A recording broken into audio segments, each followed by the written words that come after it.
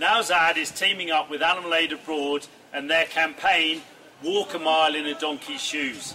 So today here in Kabul, Afghanistan, we're actually going to show you what it's like for a working donkey and some of the dangers, some of the stresses they have to face while they're working here. We've got one of the donkeys that's carrying this, or pulling this cart with this amazing load on it, these hay bales, and you can see the size of the poor donkey. These guys are just worked to death. There's no proper food, no nutrition, they don't get adequate rest, and you can see sadly from the way that this donkey is harnessed up, there isn't much care that actually goes into helping the animal deal with those loads it's got to carry. So today the challenge that we've set ourselves is actually this donkey is going to come into the Nowzad clinic, it's going to get checked over by Dr. Ashad, it's going to have some quality food, and it's going to have a rest for an hour. And I'm going to take up the challenge of pulling its load and walking that mile in its shoes around Kabul to show you what it's like. And if you want to support us, if you want to make a difference for these guys, then you can buy one of these t-shirts.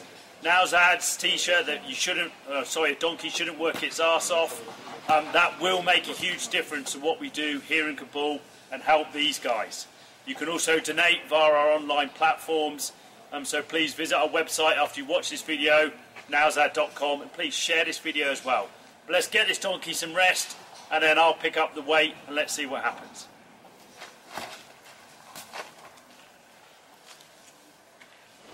I'm going to do the checkup on this donkey.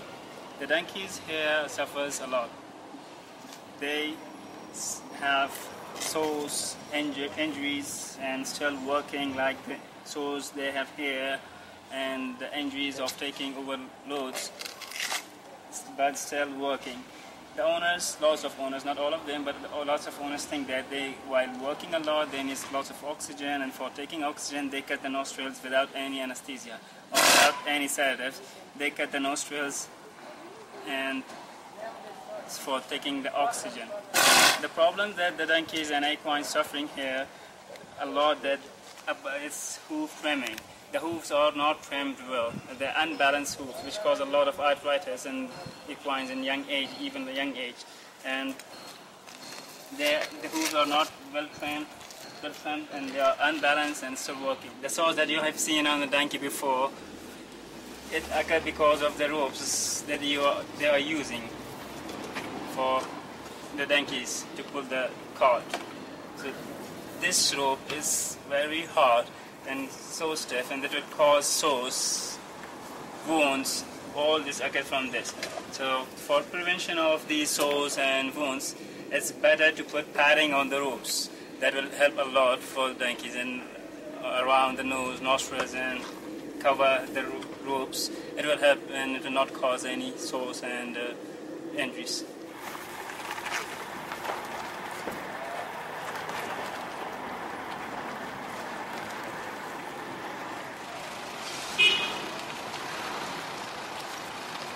This is incredibly hard work, pulling this car, and you can just imagine what this donkey feels like. I'm actually incredibly wary of all the cars that are just driving past.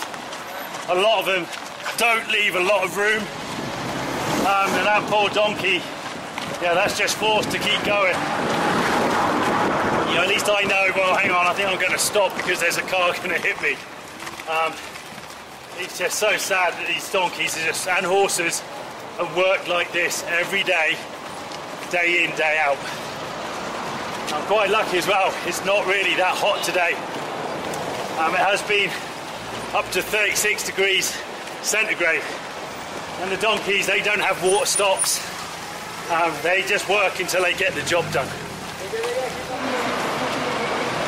So we've just turned onto one of the side roads on Darlaman Road, one of the most dangerous roads in Kabul for the amount of traffic. And you can just hear it. Can you imagine just having to cross this as the donkey pulling this load? So scary. You really got to feel for these poor animals having to do this day in, day out. If you want to help us to help these donkeys and working horses, then please do buy this a donkey shouldn't work its ass off t-shirt. The profits from this t-shirt do make a difference, and you are spreading awareness. And you can also donate on our website towards our working donkey program.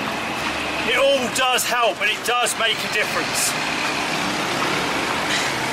And thankfully our donkey today is back at Nowzad Clinic having some ginger snaps and some carrots and a well-earned rest. Something I'm going to be doing when we finish this, that's for sure. Some of you may have read the story of Mac Buller, one of our donkeys we rescued last year.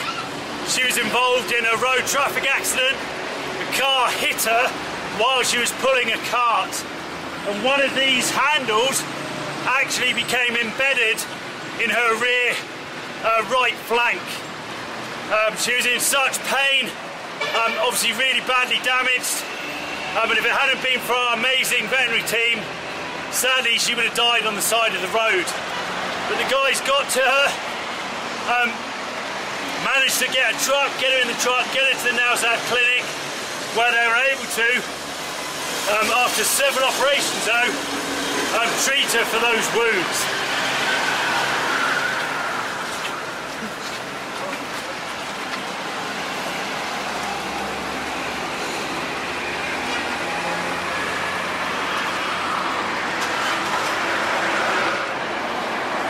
Okay, I need a rest. This is incredibly hard work, but just like a working donkey, a working horse, when they stop, they don't get to rest, they don't get to put the load down, they've just got to stand there, still carrying that load on their backs. So this is my rest. My abs are absolutely screaming from holding on to this.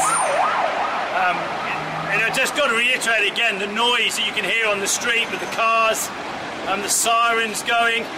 And remember, some of these donkeys as well have witnessed the horrors of the conflict here in Afghanistan. The IEDs that have gone off, you know, there's no one there to then go and counsel these donkeys and look after them. They just have to put up with it all. It breaks my heart, it really does. Alright, that's rest over. It's time for me to head back.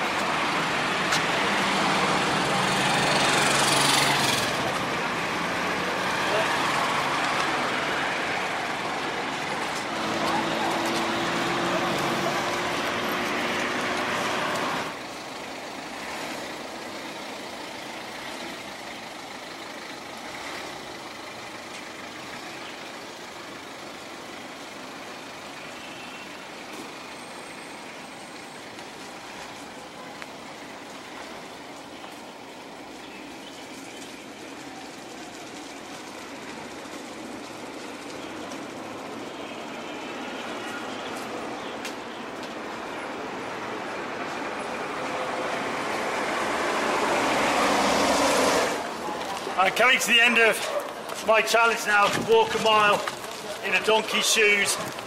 A challenge that's been set up by Animal Aid Abroad, and Nowzad have teamed up with them to highlight the plight of the poor working donkeys and horses here in Afghanistan and around the world. If you feel you want to help the donkeys and horses here in Afghanistan, then please visit the Nowzad.com website and buy one of these t-shirts. A donkey shouldn't work its ass off t-shirt. The profits going to helping us run these working donkey programs. So I had a quick look there just to make sure I wasn't going to get hit by a car.